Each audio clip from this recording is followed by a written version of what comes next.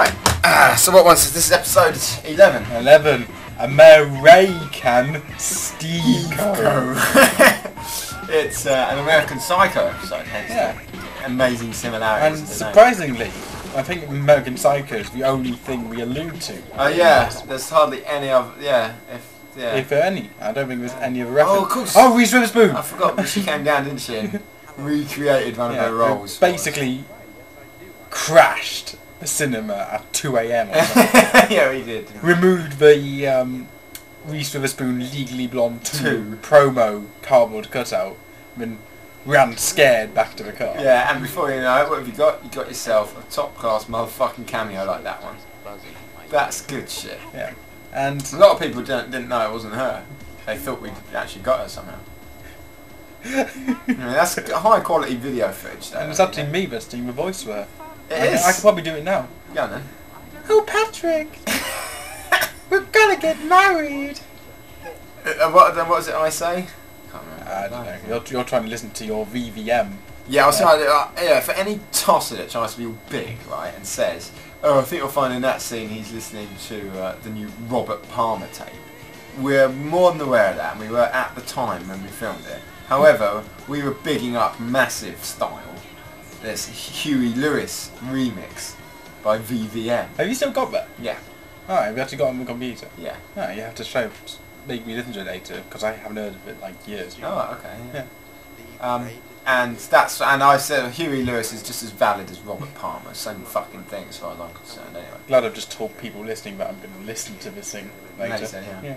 Maybe if we're nice, we'll include it on the DVD for you. Maybe so. We might do. With a montage of shots. Yeah, if I can be bothered. Now this is a hotel room. Did we rent it out? No. No. We got it for free. Yeah.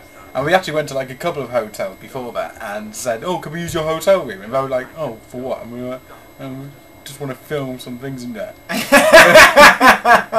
they probably thought we were going to try and bum each other or something. They probably did, especially when they saw you.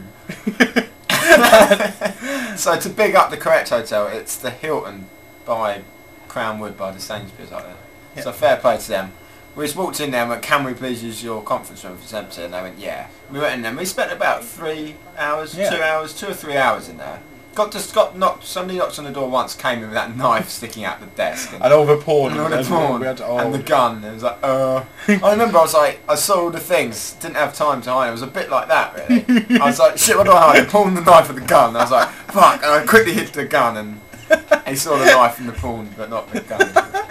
They quickly left. Yeah, they did. And then we got home, and after the 3 hours spent in there, went home and looked at the footage, and none of it had come out. I think we're actually really good, because there's obviously, you can see it back on, there's like water and coffee machines. Yeah. And we didn't actually use any of it. No, we didn't. We were very nice to them. I didn't fucking... Yeah, the camera fucked up, didn't record any of it in the room. All we'd recorded was that bit with you in the car at the beginning, and me at night. That or something, I don't know what fucking order we filmed it in, but everything in this room hadn't come out. And I was like, oh, for fuck's sake. So I called him back up, I was like, oh, we've modified I didn't want to look like a twat and say it didn't come out. So I said, oh, we've changed our script slightly, as if we had one, and said, we've realised we can film another scene there instead of it was supposed to be in a restaurant. Can we come back and film something else there? And they went, yeah. We didn't tell them we filmed the exact same fucking thing again. We had the actual dialogue from the film on a dictaphone, didn't we? Yeah. And we kept playing it and listening to it, trying to remember it, and then quickly reciting it back. Really weird. I've just had like this weird sense of deja vu. Really? This is, I'm not just saying this to try and be funny, but I feel like I've actually had a dream about recording commentary for this episode. That is weird. Yeah. You may have just seen a black cat in there somewhere. You may have just seen me do a William Dafoe. What did you call him? William Dafoe. What? Well, Willem Dafoe. Yeah. Idiot. Yes, I did. It was a very good Willem Dafoe laugh. It's like, what the fuck is that? I bought those braces specially, actually.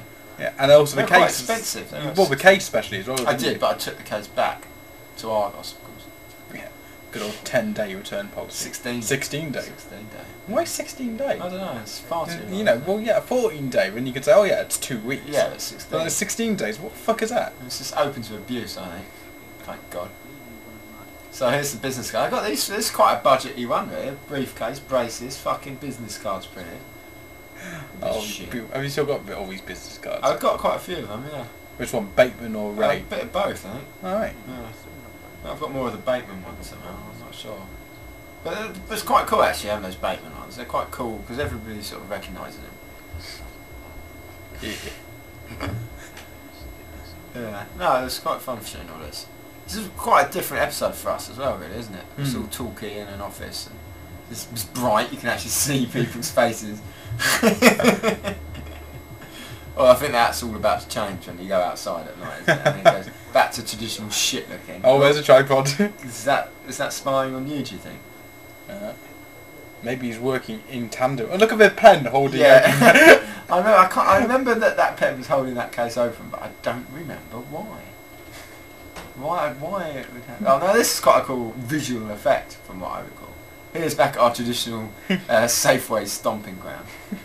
Often when I use these cash points, I think in this scene. Look, check that. That's pretty fucking good, isn't it? Niggas can't fuck with that. And then we just like dub on this cat, and then some mate wearing a very similar coat to. He gets blasted like a phone. Oh, what's Steve Ray making of all of this? Nothing much. It's inconclusive. Yeah, so if any of you crazy kids listening to this commentary want to go and maybe that could be something on the DVD extras. It could be like a map of Bracknell or something.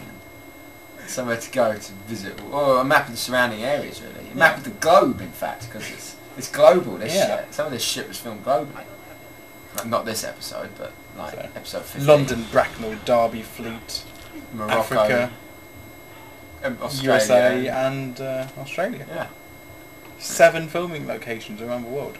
Yeah. Not bad, is it? No, it's not bad, really, for a relatively low budget show. So you've still not concluded much shit up, have you? That's the dictaphone we were using with our recordings of Patrick Bateman from the Sack Lynn! yeah, sack Lynn for having fun and enjoying herself, not including her boss. Lynn, can you call Bill on that's something. What does catharsis mean? I don't know. That's one of the few words I don't know the meaning of. Well, stay tuned, kids, because there's a dictionary. I can look at a dictionary, and we will tell you at the beginning of episode 15. 15. Not 12, because we don't want to do 12. We'll tell you at the beginning of episode 15. Biatch.